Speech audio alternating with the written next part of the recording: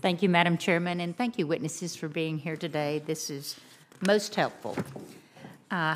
One of my concerns is for the Deputy Undersecretary Dean, is that I'd like to talk about school lunch and breakfast programs in a different way.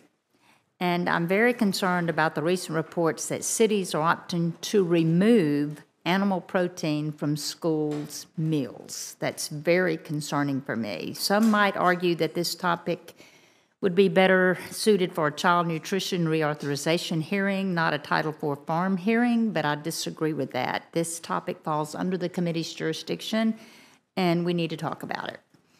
For years, popular media has attacked animal agriculture and suggested that we cut back on livestock production and related food products in the name of mitigating climate change. These suggestions are very misleading, and climate activists love to blow the livestock sector's contribution to greenhouse gas emissions completely out of proportion and disregard the essential nutritional benefits of animal protein. And this sentiment is creeping into our school systems, where it has the potential to irreparably harm the most vulnerable in our society, our children. And I read that, for an example, in Edinburgh, Scotland recently became the first European city to commit to eliminating meat from school, hospital, and nursing home meals. I know that's another country, but similar initiatives are underway in the United States, in some of our nation's largest school districts.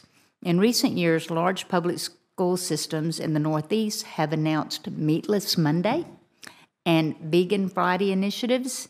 School systems on the West Coast are doing the exact same thing.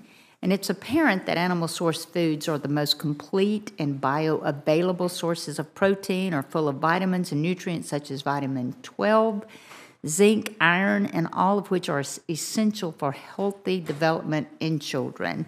And I recognize that Americans have the right to make their own dietary choices, and I want that to happen. But we have to consider what is in the school meals we provide to underserved children who, in most cases, do not get to choose for themselves.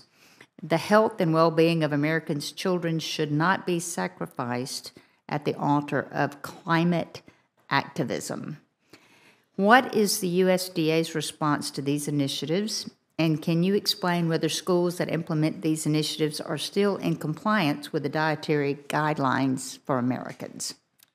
Thank you, Senator, for the question. We're happy to take it. As you know, we set a I think federal law establishes standards and a framework for the school meal program, but districts have a lot of flexibility on how they implement. I'm actually going to ask Administrator Long to jump in with some thoughts, given her expertise here.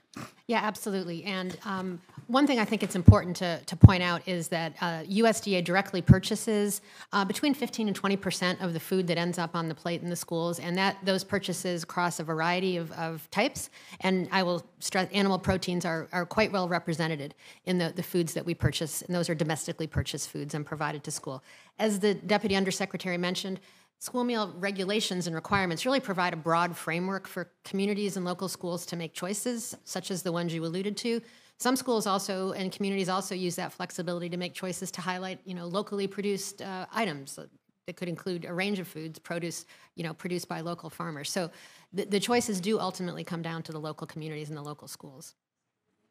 Thank you, and I just ask that you track that and make sure that it's staying in proportion to what we need. Thank you, Madam Chairman. I think my time's about out.